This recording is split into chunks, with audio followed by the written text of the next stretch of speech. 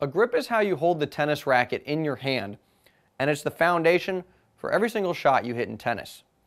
Now the grip's really important, but unfortunately a lot of players just go to the court and they pick up the tennis racket and they don't really think about what kind of grip they're using. They just grab the racket, whatever they end up with is what they play with. Now the grip's really important, and let me explain why. How you hold the racket influences how you swing up to the tennis ball. And how you swing up to the tennis ball can influence the type of ball you hit. For example, some grips make it easy to swing through the ball. And when I swing straight through the ball, I produce a ball that's relatively flat. In other words, I hit it hard, but it doesn't have much topspin. There are some other grips that allow you to swing up on the ball more. And when you swing up on the ball, you don't get as much pace, but you get more topspin. And that's really important when you're trying to figure out what style of game you're going to play. Attacking players, for example, tend to have more conservative grips that allow you to swing through the ball because the ball is flatter, they can press their opponent more, and they can shorten the points.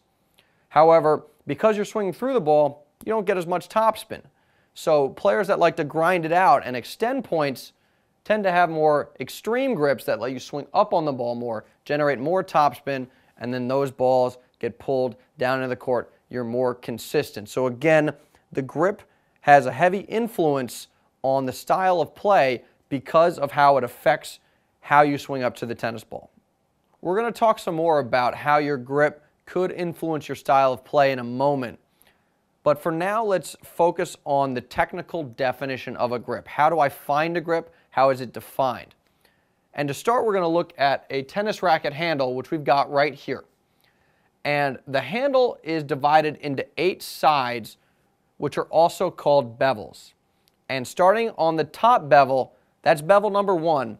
And if we go clockwise around the handle, we get to bevel number 2, 3, 4. We've got 5 on the bottom, all the way around to bevel number 8.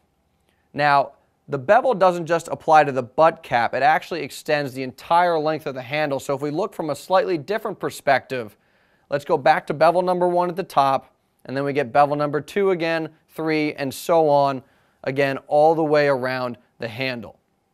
Now let's look at the hand. There are 2 parts of the hand that we want to identify: the heel pad and the index knuckle, which is the first knuckle of your index finger. Your grip is determined by which bevel on the tennis racket handle the heel pad and the index knuckle rest on.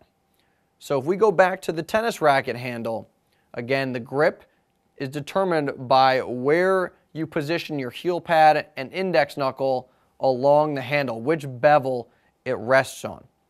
So for example, the continental grip, which many pros use to serve, is where the heel pad and the index knuckle rest on the second bevel of the handle. So here we have a shot of me holding the racket with a continental grip, and you can see from this vantage point that my heel pad is squarely on the second bevel of the tennis racket handle. And from a different perspective, now we've got the index knuckle also resting on that second bevel. Again, this is the continental grip.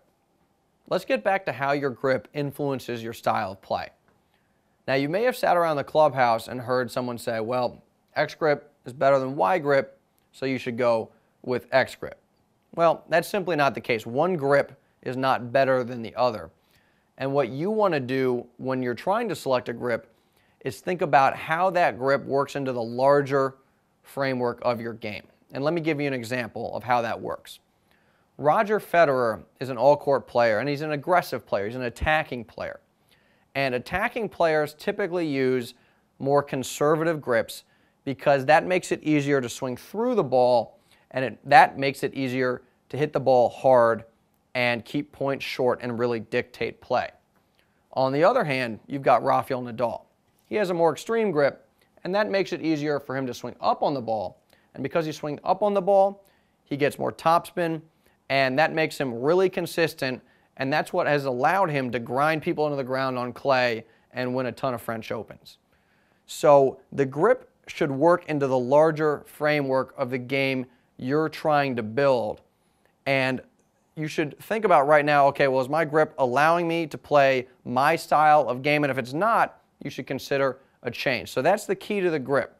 Does it allow you to play your style of game? Are you an attacking player? Are you a more consistent player? And your grip should work into that larger framework of how you approach and how you play the game.